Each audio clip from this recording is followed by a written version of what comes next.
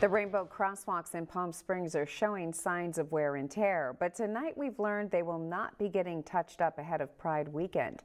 The crosswalks were painted last October, but the paint is chipped away and in some areas is totally gone. The crossings cover both ends of Arenas Road at South Calle in Celia and South Indian Canyon Drive.